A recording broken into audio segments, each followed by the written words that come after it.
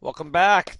We're going to take a look at a data structure here that's really useful to use in your games. It's going to be one of a few data structures we take a look at in the course. This one is called a list. Now, everybody here knows what a list is, so it shouldn't be too hard to get the idea of what we're doing. We're going to store information inside of a list. Now, you may wonder when you ever do that in a game, but there's lots of situations. You could have inventory, what the players collected. You could keep a list of what the object or the player has done in the past. You could keep a list of monsters or things that are going to come out and attack the player. You could keep a list of scores. Really, the list goes on and on, right? No pun intended. Now, here's a little introduction to the list data structure. I've got a little note sheet here that you can link to. And what it is this is going to sort of walk us through some of the main commands, how to make a list, and then how to use the list. Now, there's only about 5 or 6 scripts that you use with a list, so it's not too hard to start to learn how to use. The first thing you're going to want to do with a list is you're going to want to create the list. The script to use for that is DS, which I think stands for data structure in sort of the Gamemaker language there. So they've called it data structure list create. No parameters, and this will go behind the scenes and make your list in memory for you. Now, what this script does is it returns the ID of the list you just created. And what this means is it's sort of like just like an instance of a game object in your game. This list has its own ID. If you ever want to do anything to that list again, you have to remember this ID. So you'll see what I've done here. This might send back a number like 2,117,000. I'm going to remember that with the variable myList. Anytime I want to add to my list, you're going to see right here, we may as well do it. You just have to say ds_list_add. That's one of the Gamemaker scripts. You tell it the list you want to add to, which is myList, right? Remember, that's the ID number. So it can find that list in memory, and then you tell it what you want to add. Now, here I've added the word apple, but I could have added 15. I could have added 205.342. You can add pretty well anything you want there. Okay, but basically numbers and strings are what you're going to be doing. You'll see here I add another item to the list, ball. I add another item to the list, car. What does this actually do behind the scenes?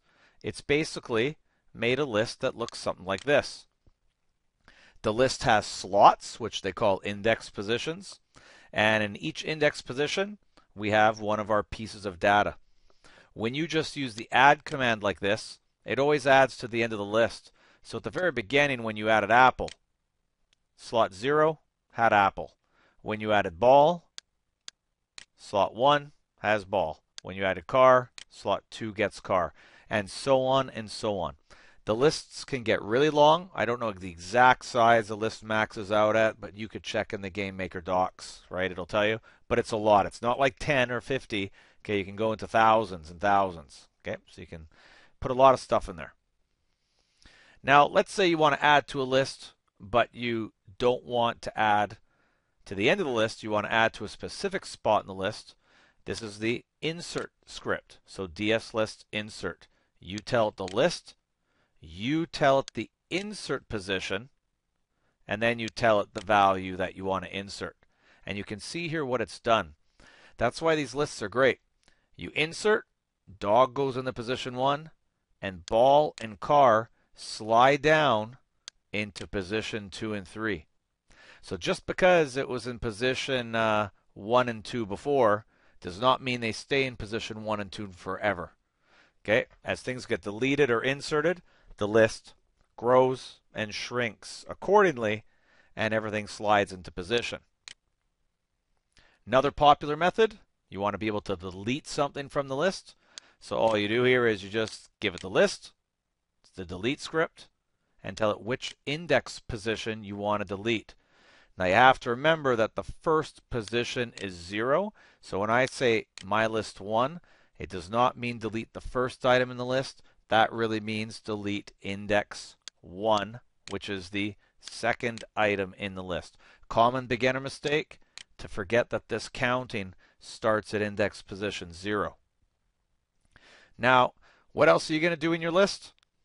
You're going to try to find information in your list. There's two main commands that help you find stuff in your list. And these two commands sort of sound the same, but they are different. The first one is dslist find value. Now, like the name suggests here, you're trying to find a value.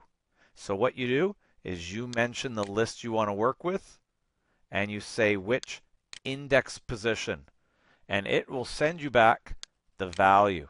So this script returns a string if there's a string there, it returns a number if there's a number there, etc., etc.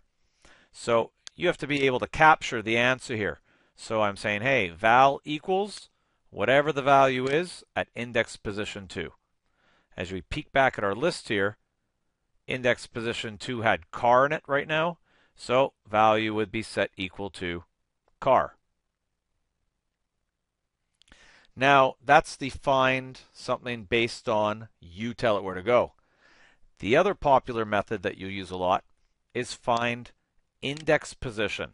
So you find if something is in the list and where it is inside of the list. So as we can see here, I'm saying, hey, go to my list and look for the first occurrence of the string ball.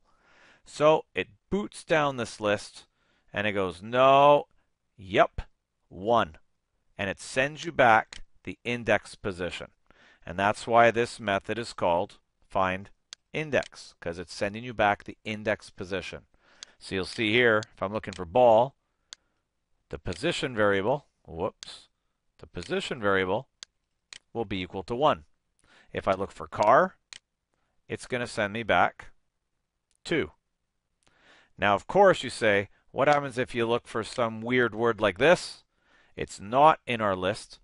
Most programming languages all handle this the same way. Since good values would be 0 and above, if you did find the item you're looking for, if you don't find the item, it sends back -1. You'd never get -1 back for an item you found, so this is a nice one that basically means not found. So what you can do is you can say position equals list find index myListJanetka, and then you can ask on the next line, if position is -1, that's the test for it wasn't found. If position is greater or equal to 0, you know it was found. And then you can do stuff with the position, like you may want to say, hey, delete that position, right? Or insert something at that position, right? So it's nice. Other little commands you can do, which you'll figure out afterwards. You can clear list, which just takes out the contents.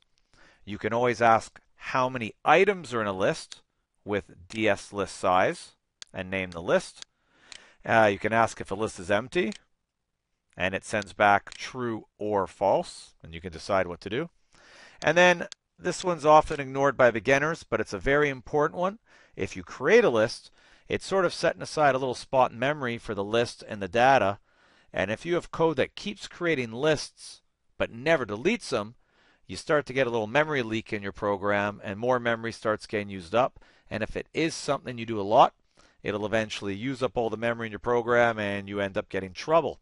So what you want to do, if you are finished with a list for some reason, you should destroy the list with the destroy command. Sort of clean up your mess, right, that you've left behind in memory there. Okay. A lot of beginners forget that one, but you should do it.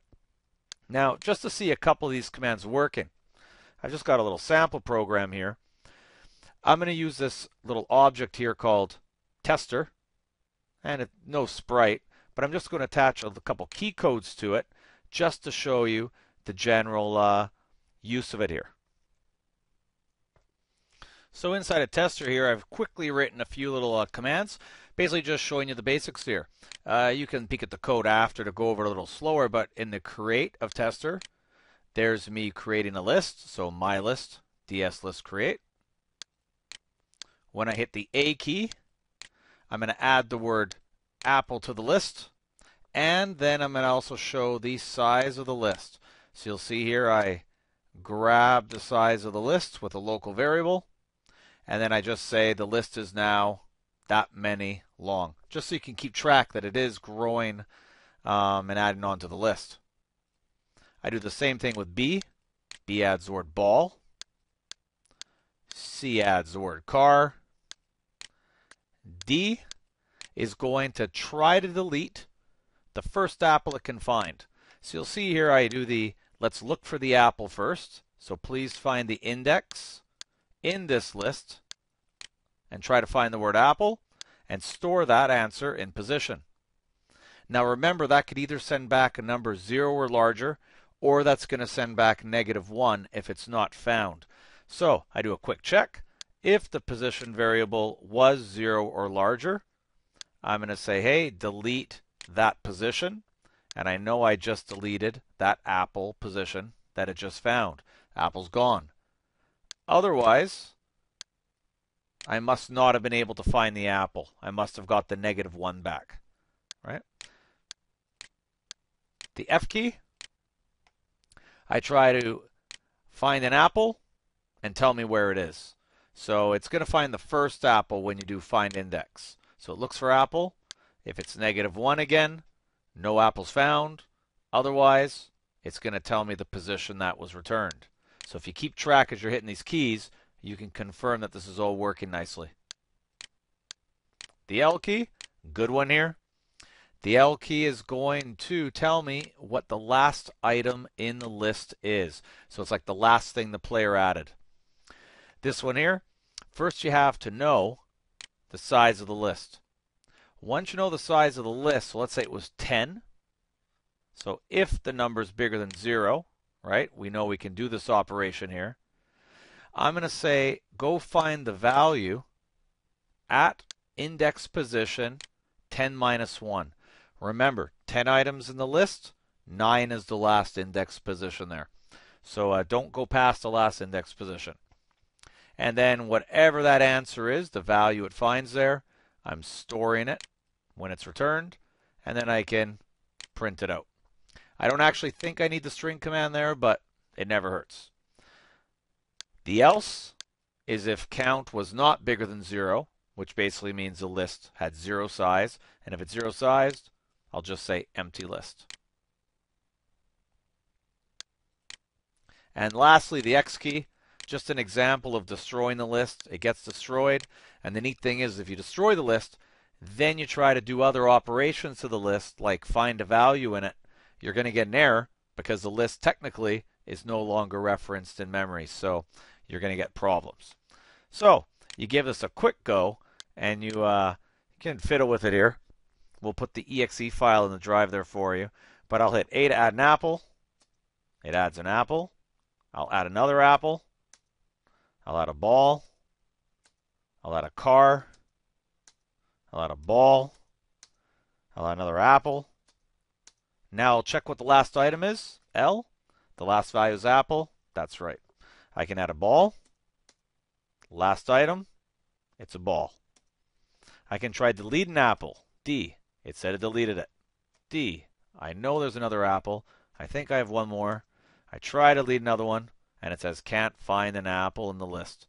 So it's not able to find anymore. It's getting that -1 back. What was my other operation there? F, find an apple. Well, let's add one.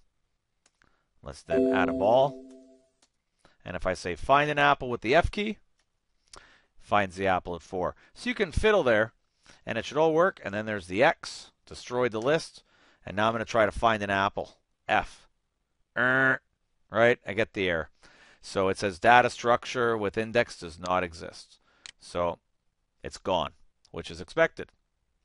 Now, if you want to check the documents in Gamemaker, there's actually there is a method in here called exists.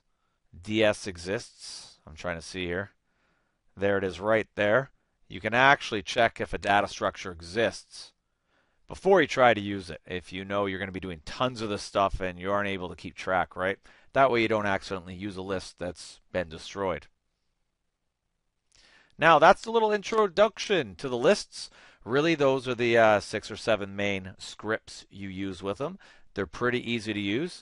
I should note that you can also make your lists global, just like any other ID or variable.